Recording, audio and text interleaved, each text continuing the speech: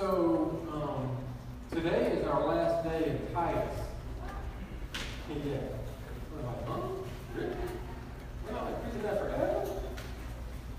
No, see, so I kind of thought, this week was the last week of school for kids, right? So, what was it, Friday? Most kids get out on Friday? No? Next Friday? Huh? All right. I don't even know what everybody's saying. But anyway, some kids are out already. Some kids are getting out, next week. But I kind of feel like, that maybe today we're kind of like those kids on that last day of school. It's like finally over, right? You feel like maybe for the whole school year we've been in the book of Titus, right? But we're about to be done with it today. The truth in this passage in this epistle, this letter, has just been so rich for us. And one thing I hope you see through us spending so much time in Titus, and others have preached a lot longer in Titus. This is our 10th week of a 3-chapter book. Yeah. But one thing I want you to see is this, and I hope it's seen through this, is that Scripture is something that you can never exhaust the depth of the truth of. That every verse is rich and deep and worthy of attention. And we could literally spend months and months and months more in the things that Titus has taught us. And so if there's anything other than the main themes in Titus that we've kind of gotten to, that I hope maybe you see as we've spent so much time here, is to not just read the Scriptures in a cursory, skim kind of manner all the time. Dive in, dig in. Each verse means something and is rich and deep. And but we are going to finish it up today. And for those of you who haven't been here through our study of Titus, let me just catch you up really quickly. There are some main themes in Titus that this last message actually is going to just kind of affirm. So you'll kind of get some of that today. But Paul has a fellow worker. His name is Titus. Paul, the great missionary who wrote a lot of the letters in the New Testament. He and Titus go to this island of Crete. Crete is off the coast of Greece. Crete is a very ungodly place, a very ungodly place. But there are Christians there. There are churches there. And Paul and Titus go to Crete, and Paul leaves Titus there to kind of get the church in order, get the churches in order. And so he tells Titus, he's like, look, set up elders in every town. Set up pastors, groups of pastors in each church. Set them up in every town. Why? Because in Crete, there were a lot of false teaching. A lot of false teachers. A lot of people that were using the gospel to teach false things. And Paul said we have to guard the truth of the gospel. We've got to guard the truth of the message of the gospel. So one of the things that the elders were going to do is to teach sound doctrine and refute false doctrine. So he tells them to get elders set up, and he talks about false teachers a little bit in chapter 1. But another big theme in Titus was this. In this ungodly culture, Christians, live differently. Live differently. Live in a way that's different than your culture, that shows the transforming power of the gospel to change lives, and is a platform through which others will see your life, and that you can speak the gospel that's changed your life to them so that they may have their life changed by the gospel as well. And so Paul talks about, in chapter 2, he talks about living a godly life. He speaks to older men, he speaks to younger men, he speaks to older women, he speaks to younger women, and just gives them some directives of how to live their life. And then another theme, we'll get to some of this as we wrap up today, is doing good deeds as a part of that godly life.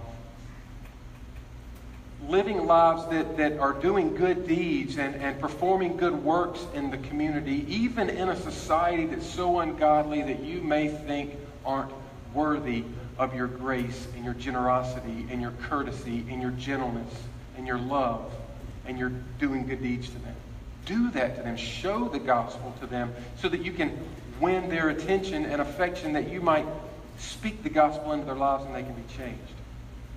And then, we'll get to this at the end of the message today. if you have not seen in these 46 verses of the book of Titus that this is a gospel-rich letter. The gospel of Jesus it's almost like this book, this letter is a sponge, and the gospel is just saturating this book. We'll kind of get to that at the end of the message today. So there's some of the themes that the book of Titus has kind of taught us, and that this last message really is kind of going to address as we look at the last section of Titus. So turn to Titus chapter 3. Titus chapter 3, we'll start in verse 9, and we'll go to the end of the book.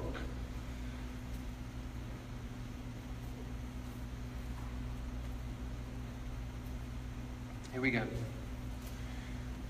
But avoid foolish controversies, genealogies, dissensions, and quarrels about the law, for they are unprofitable and worthless. As for a person who stirs up division, after warning him once and then twice, have nothing more to do with him, knowing that such a person is warped and sinful. He is self-condemned. When I send Artemis or Tychicus to you, do your best to come to me at Nicopolis, for I have decided to spend the winter there. Do your best to speed Zenas the lawyer and Apollos on their way. See that they lack nothing. And let our people learn to devote themselves to good works, so as to help cases of urgent need and not be unfruitful. All who are with me send greetings to you. Greet those who love us in the faith. Grace be with you all. So I've taken this last passage and kind of just split it up into three sections. The first one is the protection of the gospel. The second one is the fellowship of believers. Oh, this is so beautiful. This will be so refreshing to us today, the fellowship of believers. And then we'll end with the section, the gospel and good works. The protection of the gospel, the fellowship of believers, and the gospel and good works. The protection of the gospel. So remember, there were false teachers in Crete.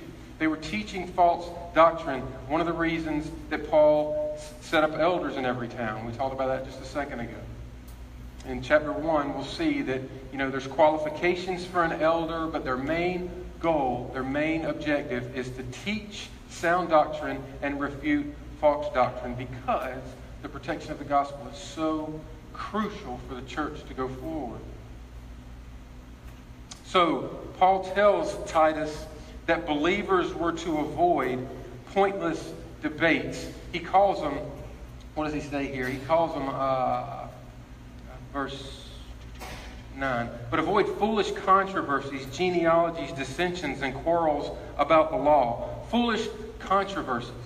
Okay? So, don't know exactly what all these things were, but we were to avoid these things that were tangential. There's a big word. Discussions that really had nothing to do with the gospel. Maybe there were people who just liked to ponder theological things that really didn't apply to the gospel or our godliness or mission. It's like, well, what if God, just stuff that really had no point. A lot of times we like to just think and ask questions just to ask questions. Or maybe there were people who wanted to ask questions to attack the truth, and they really weren't looking for answers. They just wanted to ask questions and disrupt the congregation. You know what I'm saying? People that just talk about things that are foolish and they're controversial things that really have no answer to. That there really is no answer for. Can God make a rock so big you can't lift it? I mean, whatever. But I make light of that. But there are people who just spend their time talking about things that really don't matter, that aren't focused on the gospel, that aren't focused on how it leads to our holiness and leading us to good works. Genealogies. He said to avoid genealogies. And again, not sure exactly what's going on here, but through studying this week, maybe it's these folks who looked at the Old Testament genealogies and just made up these myths and fanciful tales about who God was and what He did based on who He used and all that kind of stuff, and just made some extra biblical things that they just kind of tried to think about, and they became myth and legend and fable and all that kind of stuff, and just stuff that's useless and pointless. We can do that, folks. We can get so interested in theological things that aren't foundational that we are so distracted by things that don't really matter. Dissensions. There were people in Crete that just were contentious, and they like to cause friction, and they like to cause dissensions, and they like to split the church apart instead of bring it together around the truth. Now, let me say this. We do need to talk theology. We do need to talk doctrine. We do need to teach it. We do need to learn it. But as it relates to the gospel, the revealed truth of God, how it promotes our godliness, how it leads us to mission, anything that's just kind of these periphery things that really make no matter and all that, we need to avoid those things. Why? Because it distracts us. Distracts us. We'll get to that in just a second. And then he says these foolish arguments about the law. You know, these nitpicky things about the law. Maybe it was food laws or regulations and holy days and, things that the Jews imposed on the law that the law really wasn't teaching. Those extra laws that they just kind of came up with to make themselves feel good, that if they obeyed them, maybe they were pleasing God. All this stuff. And that even kind of touches on adding works of the law to salvation by grace through faith in Christ. These Judaizers, these people who are adding to the law, or adding to salvation works of the law, that you have, Jesus, grace, but you have to do this as well to be saved, and stealing away from the true gospel by grace. It's so crucial that we avoid these things that attack the truth of the gospel and get us distracted from things that are fundamental and crucial in our faith.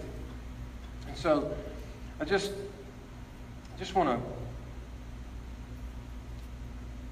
to go through this. These things are unprofitable because, one, they distract us from godliness. So if you see Paul in chapter 1, verse 16, he's talking about the false teachers, the people who are abusing the gospel and adding works to the gospel of grace, or the people who are focused on genealogies, or the people who are focused on these foolish controversies, these dissensions, all these people. They distract us from godliness. They distract us from good works. And they distract us from the motivation and our mission. Here's how. In chapter 1, he's talking about these false teachers. And he says they are unfit for any good work. And so follow this. You've got false teaching, which makes them unfit for any good work. And then in chapter 3, he says these controversies, this false teaching is unprofitable and worthless. So follow that. You've got false teaching that doesn't prepare you for good works. You're unfit for any good work, Paul says. And because you're unfit for any good work, it is unprofitable and worthless for the church and for the community. But then you come to chapter 3, and I get chills thinking about this because this is awesome.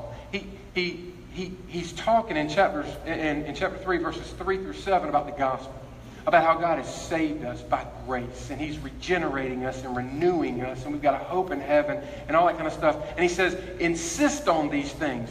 Insist on the gospel so that people who believe the gospel will be devoted to good works. So you got sound doctrine, the gospel. Focus on the gospel, being saved by the gospel, regenerated and renewed by the gospel, so that my people will be devoted to good works. Because that motivates good works. And then he says in verse 8, he says those things are profitable for everyone. They're excellent and profitable. So you see the point? False teaching leads to being unfit for any good work, because if you got false teaching, you got false living, and that's unprofitable for anybody. But you got good teaching, and you got good living, good work living, which is profitable for everyone. You see how what you believe affects the community around you? And so Paul says anything that takes away, is a distraction from the truth as revealed in the Word that centers around the gospel and our godliness and our mission, just avoid that stuff. Because all it's going to do is distract you from godliness. You're not going to live your life pure. As a matter of fact, the false teachers were using their false teaching as an excuse to sin. They were teaching falsely to make money. They would use it as a cover for sin, so they're not living godly lives. So they're not showing that they're different. They're living like the culture around them. That doesn't benefit anybody for the gospel. The people who follow the gospel do. So it doesn't promote godliness. And then when we get focused on things that really don't matter,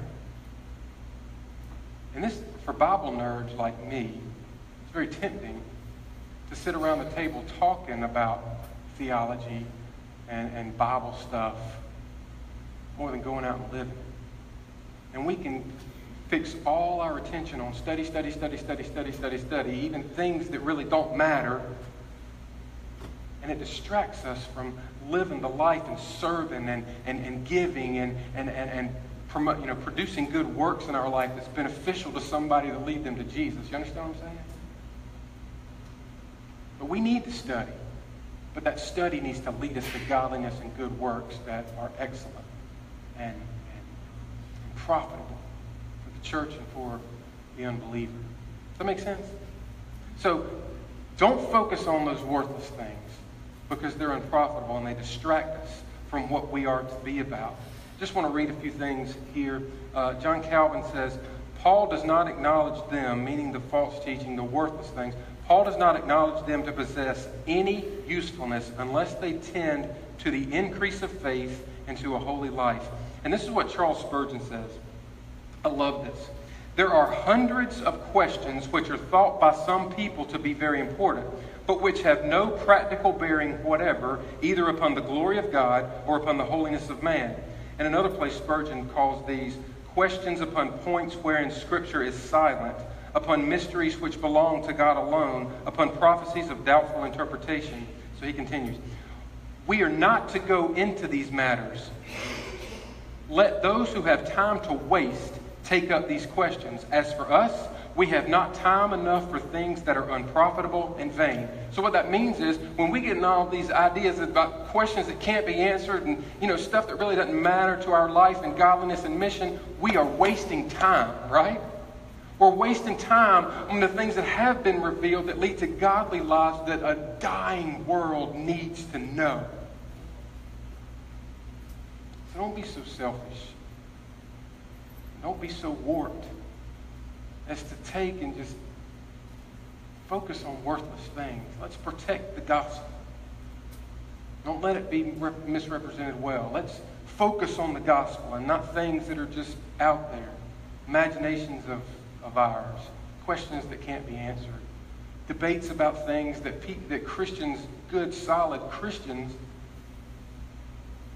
all through the ages haven't come to an agreement on. I mean, it's good to talk through Scripture and how it relates to the gospel and our godliness and mission and these issues, but if we're just hung up there and it's keeping us from living godly lives and on mission, then we're not being like we should. So these are unprofitable because they distract us. They also spread false truths that destroy others. False teaching spreads false truth that leads to a false sense of salvation. You know people who think they're saved, but they're not. Because their belief in their salvation is based on a false doctrine that they've been taught. And when we don't protect the gospel, preach the gospel, and focus on the gospel,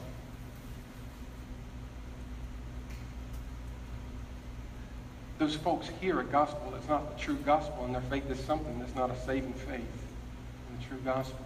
So we must protect it because we want people to be saved. And then 3, these things are unprofitable because it leads the church into confusion and sin, and it destroys our unity. These people in this Cretan church were creating factions in the church. In chapter 1, it says they are destroying families, upsetting families, it says. And it causes division in the church. And you got somebody in the church who wants to teach something false, or wants to teach something that's not in line with good Orthodox theology, and you know, it starts to divide the church. And there's, you know, instead of being unified around the Word and the things that are foundational to our faith, and so it destroys unity, and it leads people astray and puts the church in confusion. So we must protect the gospel. And then Paul says, you know, if there's a divisive person among you, he says, what does he say in verse 10? He says, as for a person who stirs up division after warning him once and then twice, have nothing more to do with him.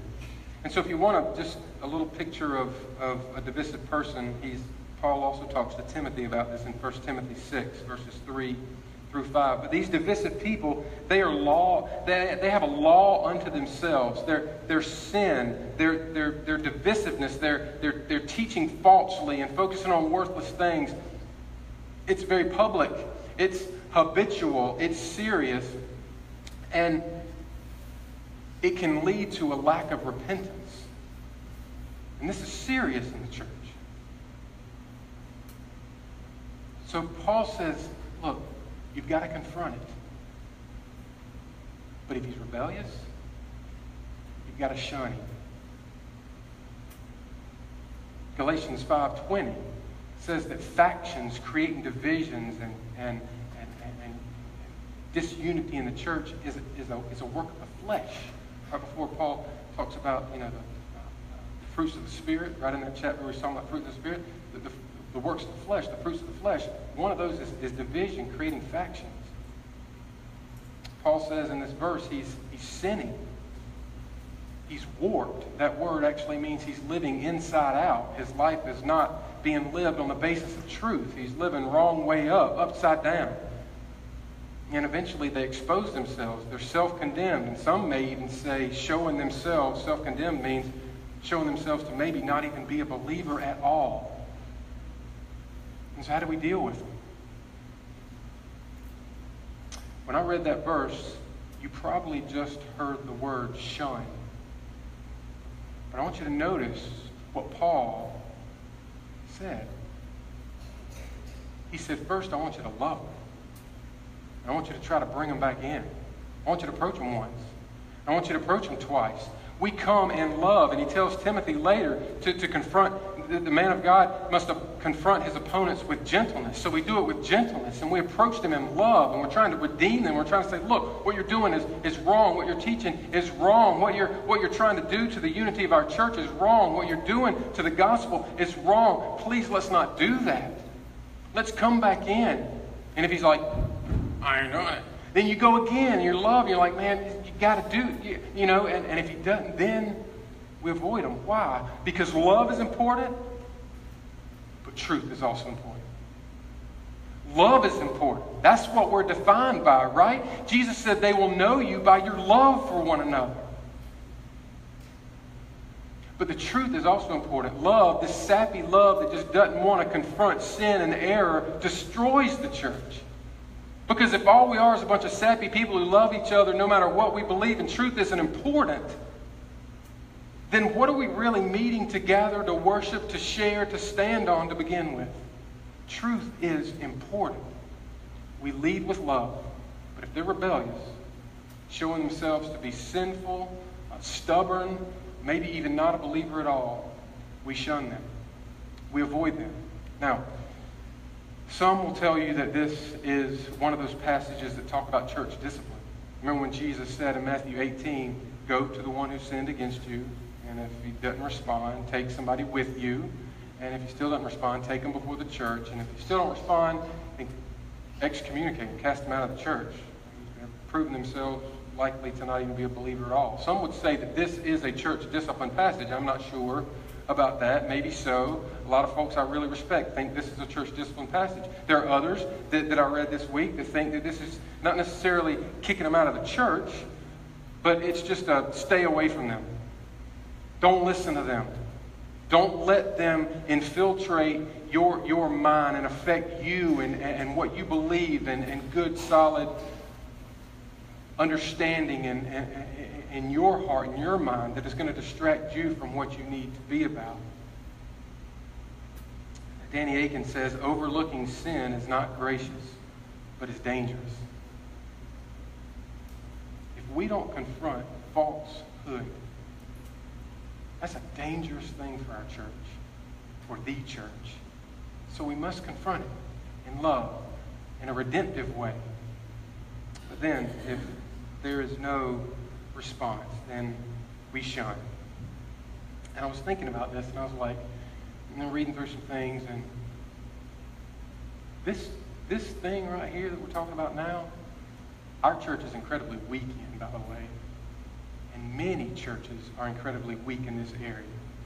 Because I think we lean way too much and just wanting to not have broken relationships with one another, so we're scared of confrontation. A lot of churches are driven too much by the pocketbook or whatever, and they don't want to disrupt anything that's going to cause problems for the church. But we've got to confront this. And what's happened is this, is the tolerance of our culture has crept into the church, and for some reason we think when we're tolerant of false teaching, we're loving somebody when we're actually doing the exact opposite. When we're letting somebody continue in their false ideas or lead other people in false ideas and destroying the unity of the church. That's not loving.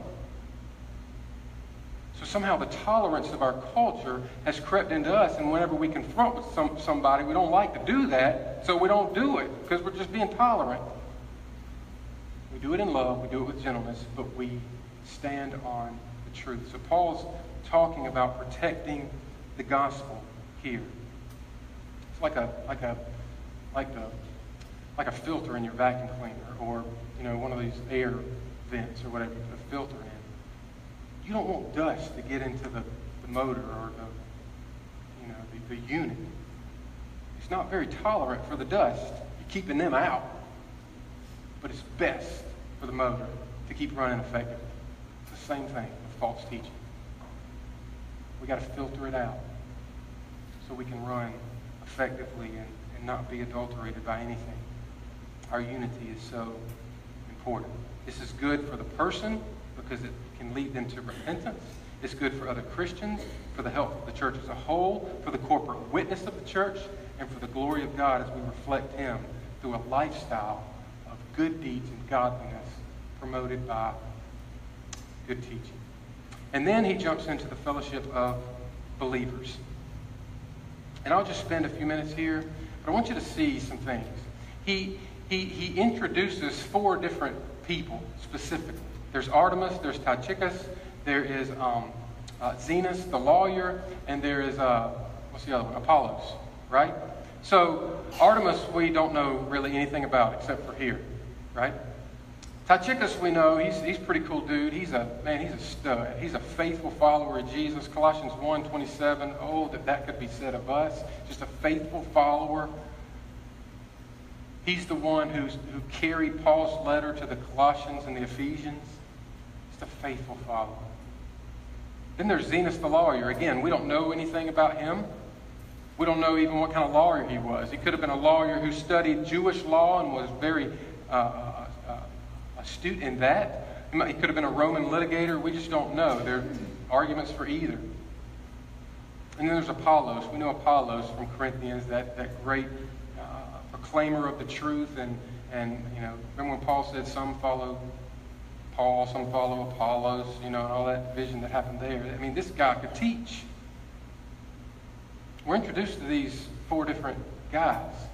And one of the things we want to see is that just the mention of these names, and 2 names that we know nothing about, other than just their mention here, shows that the church of Jesus is growing, right?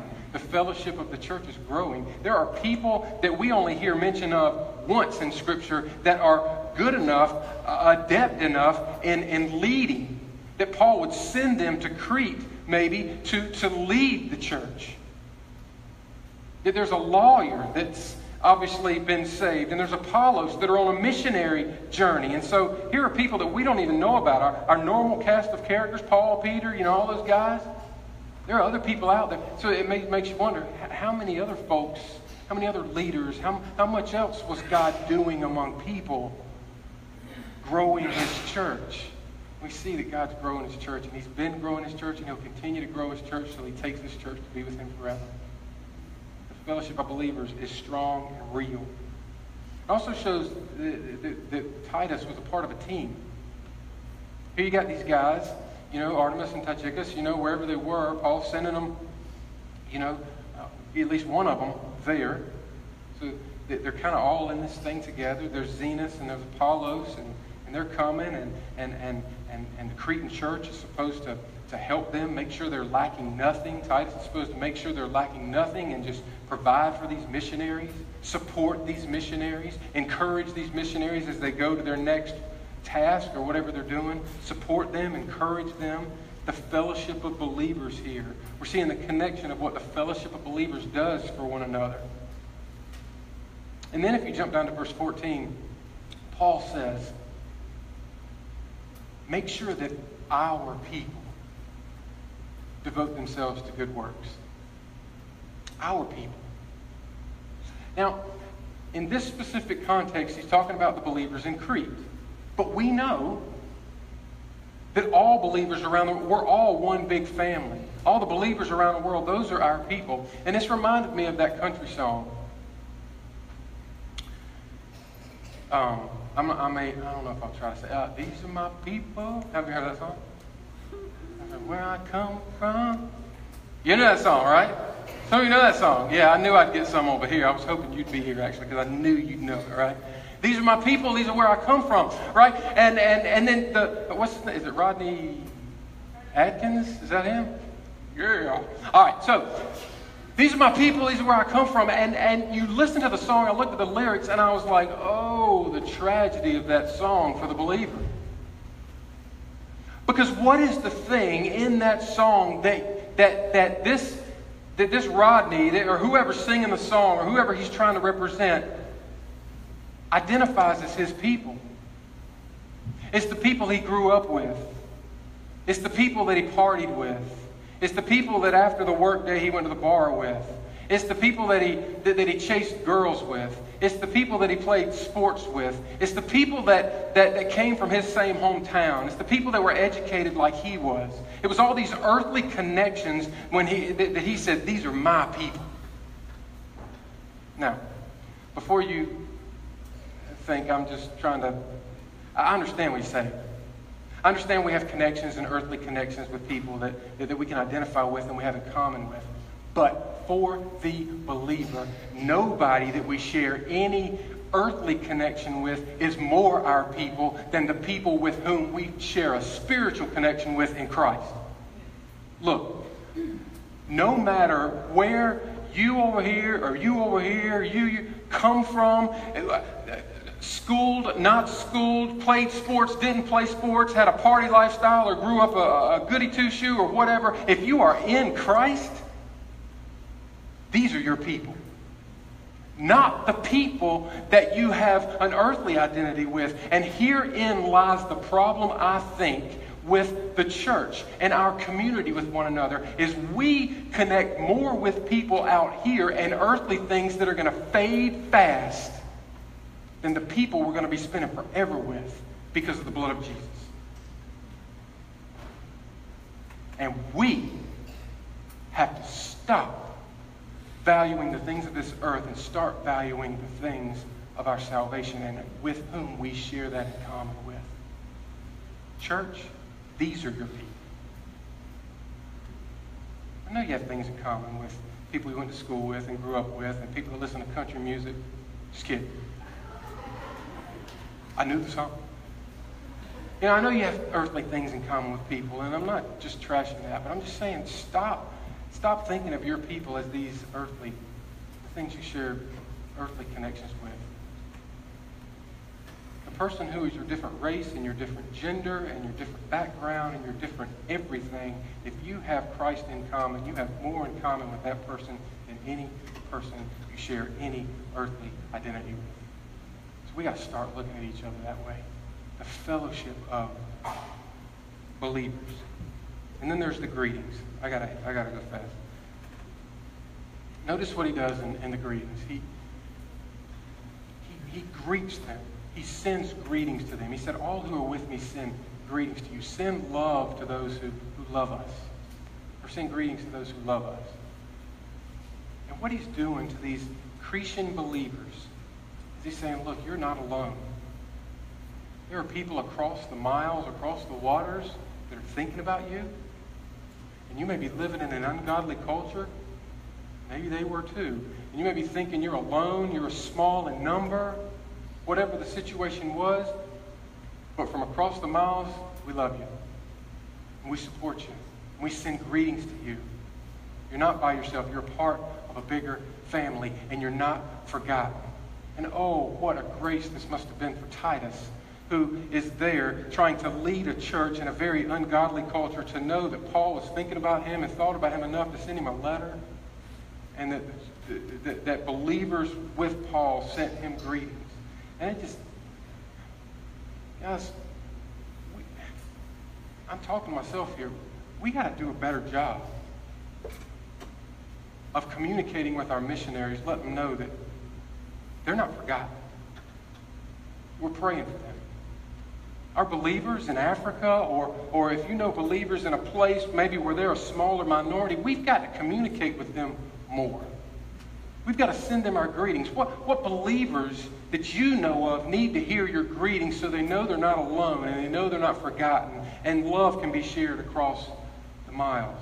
If Paul could share love across the miles in that day and age when they didn't have smartphones and the internet, surely we can do it today. Paul always had other believers around him. He said, me and all those who are with me. You look through the New Testament, Paul was constantly wanting people around him. Why? Because we need each other. You need your people. People who say, I can be a Christian and don't go to church, are dead wrong. You can't live the Christian life and not go to church, because you need the church. Don't give up meeting together as some in the habit are doing. But meet together and encourage one another and stir one another up to love and good deeds. We got to get in each other's faces so we don't become hardened by sin, Hebrews says. We need each other. We need the church, the family, our people around us. And then he says, grace be with you all. We're desiring grace for one another. It's grace that saved you. It's grace that sustains you to live this life of godliness and mission in an ungodly culture. And so lastly, last section, I see the time. We've looked at the protection of the gospel. We've looked at the fellowship of believers. And now just briefly, I want to look at the gospel and good works. I think this is a very fitting place to end our book of Titus, because the gospel should be central in everything we do. And bear with me as we end this thing up and really tune in.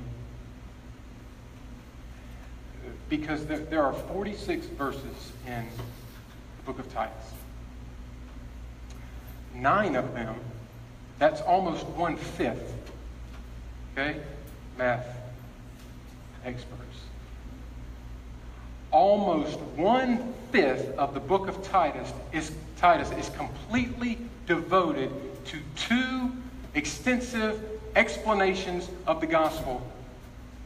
And that's basically what those 9 verses are talking about. Just a remembrance of the gospel. Paul, in his letter to Titus, spends 1/5 of the time just explaining, remembering the gospel. And those 2 times are very close together. At the end of chapter 2 and right there near the beginning of chapter 3. And remember, this letter was intended to be read as one time. So all of a sudden, Paul just goes through the gospel. Then he says a few things in just a couple verses. And then he jumps back into the gospel again. That's not to mention all the times in this letter that he talks about sound doctrine and the doctrine of God and all that's talking about the gospel. There are allusions to the gospel, explanations of the gospel, all in this book, these 46 verses. But what does that tell us? It tells us that we need to remember the gospel. You don't outgrow the gospel. You need to constantly be reminded of the gospel. Why? Because when we're reminded of the good gospel, the good doctrine of the gospel, it leads us and motivates us to good works and sharing the grace with church and the grace with the community that we've been given in Jesus, so that maybe we can lead them to Christ and show them a life transformed by the power of the gospel. We've got to keep devoting ourselves to remembering the gospel. So I'm going to challenge you. What do you need to do every day to make sure you are face to face with the gospel of Jesus that has saved you? And you don't forget what he's done for you every single day. Earlier in our study of Titus, I challenged you to memorize Titus chapter 2, verses 11 through 14. That's one of those gospel explanations. The other one is Titus 3, 3 through 7. Memorize one of those. Let it fill your mind. Make sure in your prayer every day you're reminding, I was a sinner. Jesus saved me. So if this letter is dripping with the gospel now, let's just get a little water on us right now, right? You were lost in your sin, completely hopeless and helpless. Rebellious toward God, your Savior. You were like my son yesterday, right? He's almost 2. And his sin nature is in full effect. I know some of you are gonna get me. He still has a passy, or a pappy as I call it. Passy down there. Mommy passy, daddy pappy. And we're trying to teach him. I mean, he used to do a really good job saying thank you, but he stopped kind of saying thank you. So we're trying to continue to teach him to say thank you. So he wanted his passy. I handed it to him. I said, tell Daddy thank you. And he wouldn't do it. Tell Daddy thank you. I wanted to give him the passy, but he would not say thank you. So I'd give it to him, say thank you. He'd just look at me or turn and go do something else. So I'd take the passy from him, hold it for a little bit. He wanted to get, tell him thank you. He never said thank you. He finally got to the point where he got the passy. I said, tell Daddy thank you. And he took his passy and just threw it on the ground because he knew I was going to take it from him. And he fell asleep not telling me thank you because he was rebellious and he wanted to do what he wanted to do and not what his daddy wanted him to do. And that's who we are. We are rebellious. We are sinners. We don't submit to the authority of God, and we want to do our own thing, and we want to be our own gods. And there's pride and there's idolatry and there's selfishness in us. And God created us for his glory, but we live like that, and we're so worthy of condemnation. But through the death and resurrection of Jesus, he paid for your sins through an act of mercy and grace. And as Paul says in Titus, the grace of God appeared. And he took on flesh, and he became our sin. And he was crushed for our sin. He paid the penalty for our sin. He rose from the dead for our justification to make us right with God, that if by faith we trust him, our sin can be forgiven. We can enter into a relationship with him that begins now and continues through eternity. It's grace. That's the gospel. You couldn't do anything to earn it. You just had to receive it. There's no adding works to this. You just receive it by faith. Now, then that faith produces works. Right? It's not real faith if works aren't produced. You're not saved by works. You're saved for works. You understand the difference? In Titus 2:14, after he goes through one of these gospel things, he said, Jesus saved us to purify himself for a people who are zealous for good works.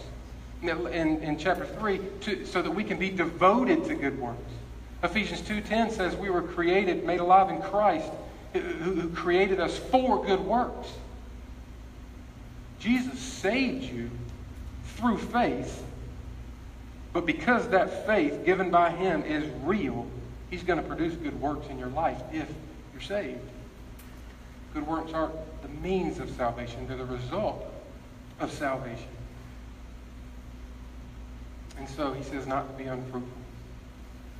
Give yourself to good works, motivated by the gospel. grace given to you, you share with others. Share with the church. Share with Zenas and Apollos who need some help in their next missionary journey. Do good deeds with them. Provide for urgent needs in the church. Provide for urgent needs in the community.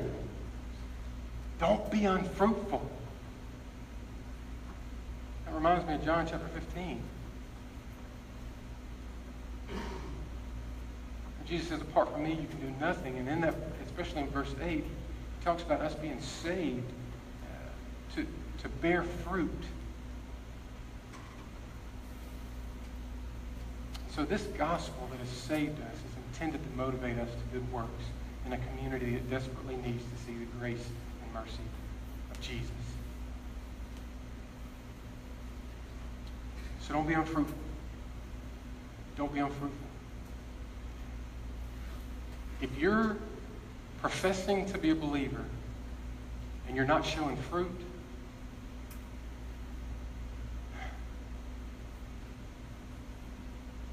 it could be that you never were saved to begin with. That's serious.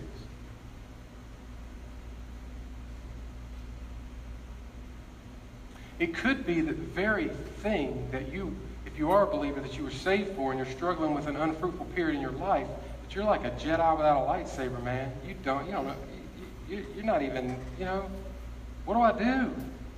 What am I doing? What good am I? That what God saved you for, you're just,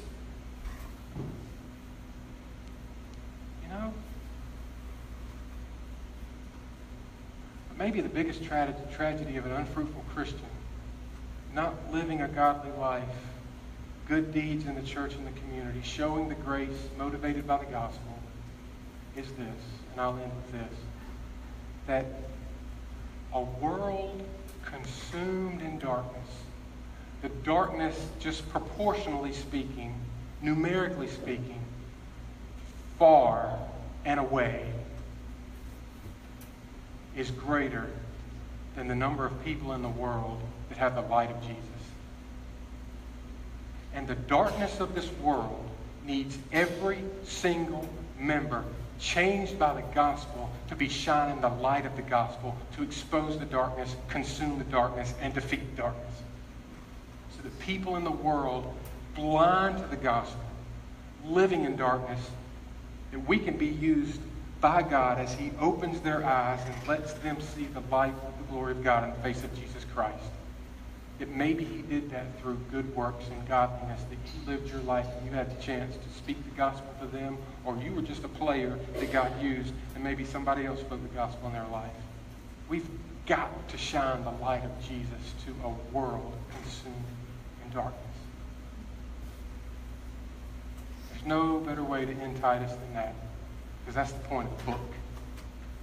Live differently in a godless society so they'll know the grace and mercy of Jesus. So let's do it. Amen? Let's pray. God, you are so, so, so good. Thank you for this letter. Thank you for the gospel of Jesus. Thank you for the grace that has saved us. Thank you, Holy Spirit, that you are so in tune with your church, that you allow us to see and understand the truth, and that you want to work that out in our lives, and you want to make us who you want us to be. Help us to yield and be obedient and live lives that glorify you.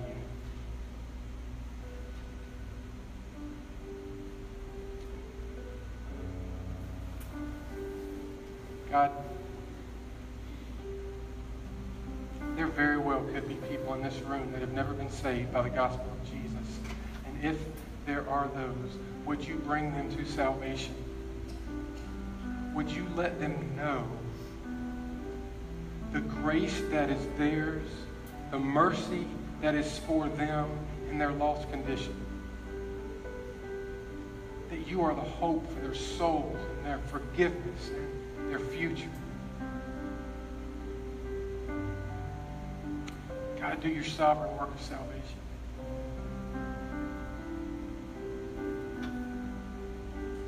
God, for those of us in this room who are believers, may the lessons of Titus, motivated by the grace of the gospel, carry us into a godless, ungodly world to show and share grace.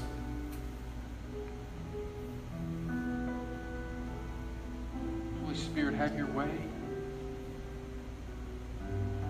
And to you, the congregation, I would say, if you want to respond to Jesus today in a physical way, you want to talk to somebody, Terry Wells, our church advisory team, chairman, will be up here at the front. I'll be here at the front.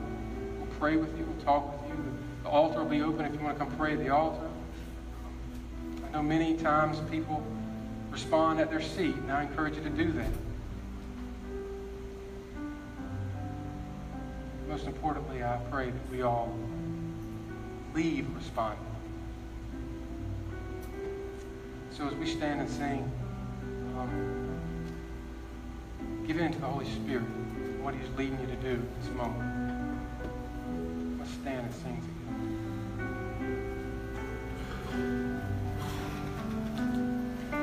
God will make a way where there seems to be no way. He works in ways we cannot see.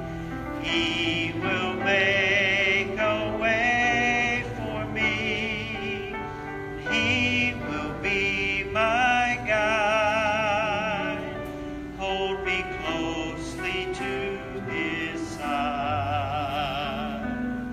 With love and strength for each new day, He will make a way. He will make a way.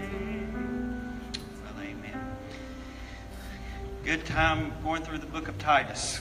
Good time going through the book of Titus. If you enjoy kind of going through chronologically a book of the Bible, I invite you on Wednesday evenings. We're going through the book of Romans at 6:30. I'd love for you to come and be part of that. There's no activities here tonight, and we look forward to seeing you all next Sunday. I hope you have a wonderful time. Thanks for being here. God bless you.